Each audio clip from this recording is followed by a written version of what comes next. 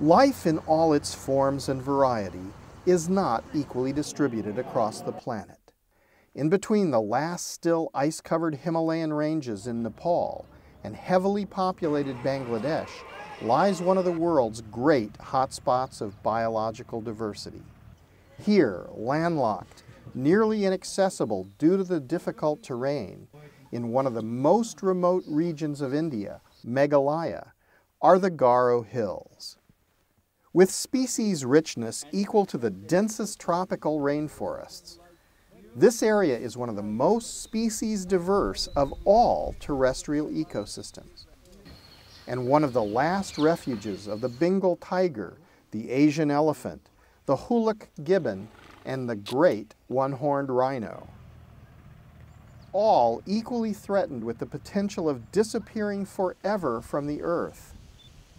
And these are only the highly visible charismatic species recorded by science. Much more could be lost. The amazing biological diversity found here has survived in a number of pockets until now. But for many species endemic to western India, the Garo Hills could be where they make their last stand. Is there time remaining to save these unique species? Do we understand well enough what needs to be done in order to protect them and how to halt the loss of future species?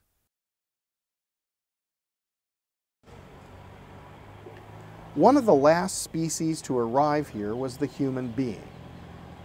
With its ability to make tools and manufacture consensus through language, this species originally developed an agrarian society. And it did this through clearing the forest by fire. Juming, the local name in the Garo language for shifting cultivation, enabled the development of small-scale farming, sustaining livelihoods at a subsistence level. In the past, the Juming cycle of slashing and burning the forest to make fields took at least 25 years. But as populations have increased, the natural regeneration cycle for soil and mature forest has been drastically reduced. And now some farmed land only rests for 3 years. Over large areas, this has converted a mixed tropical forest into a degraded grassland with low agricultural productivity. The extraction of non-renewable coal reserves for industrial and urban development has further fragmented the landscape, putting additional stress on a once abundant commodity, water. While I was a child, we used Samsung River. Very clean. Now, a lot of polluted. You cannot take bath also there. A lot of pollution because of coal dust is there. Teaching the eye how to see helps us read landscapes correctly. We can see that farming on steep hills reduces the vegetation, the infiltration, and the retention of rainwater. Clear cuts of thick, pristine forest leave a fragmented landscape without the comforting canopy.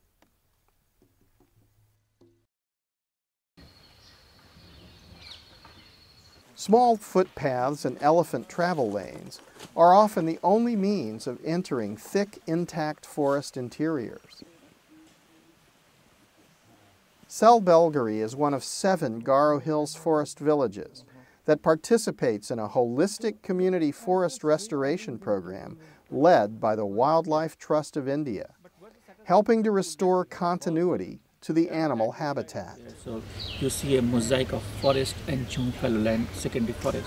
So we started working with the community and sensitizing them so that they set aside land for conservation. And in the process, about more than 12,500 odd hectares of land has been set aside for conservation and has been notified with the Garo Council as villages of forest. And we are trying to see that the large area can come under conservation and also providing protection, and at the same time the degraded areas, how do we restore that to the normal condition? Agar, sandalwood, gamari, tetachampa, jamun, an arsenal of indigenous tree species are standing in line, ready for active reforestation. A major challenge to see how do we get all of them working together. How does all the efforts of all these people can be gelled into one? That's one of the major challenge. The second major challenge is educating people, because what we feel is many of the places the damages are happening because of lack of education and sensitization. So we're trying to see how do we create awareness in the people, and that's the second major challenge. And the third is zooming, and we need to figure out how do we reduce dependence in terms of zooming and explore other sources of livelihood. It is only through active conservation and restoration that topsoil remains anchored where it is, and the hydrological cycles remain functional for entire watersheds. Water infiltrates in the ground, filters through the geologic soils, creating the essential element for all well-being.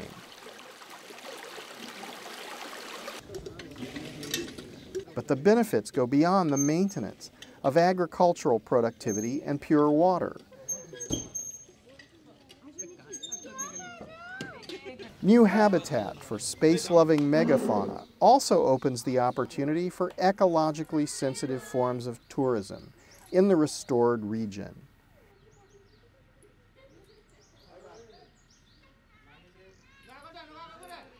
India, with its fast-growing middle class in the millions, has a large enough domestic market for this newly developing sector.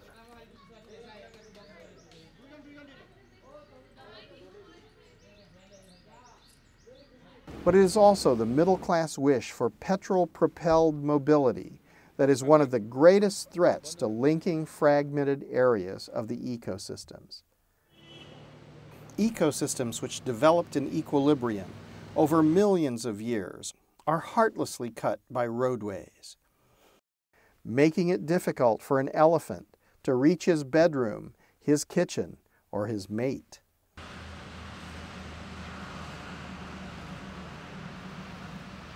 Will the traditional godlike admiration of the elephant and newly posted yellow signs make people slow down?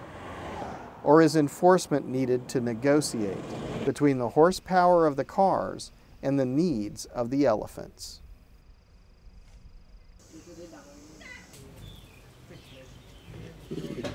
Animal rescue centers help reintroduce those animals that have been affected by human impacts into their natural environment and create useful and needed jobs for humans.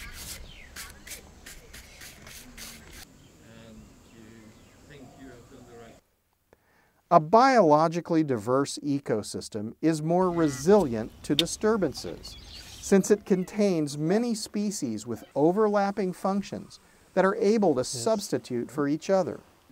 The more interconnected linkages exist, the more stable and resilient the system will be. The Garo Hills, with its wonderful and unique diversity, is helping to teach us about the need for conservation and protection of nature and the potential of restoration.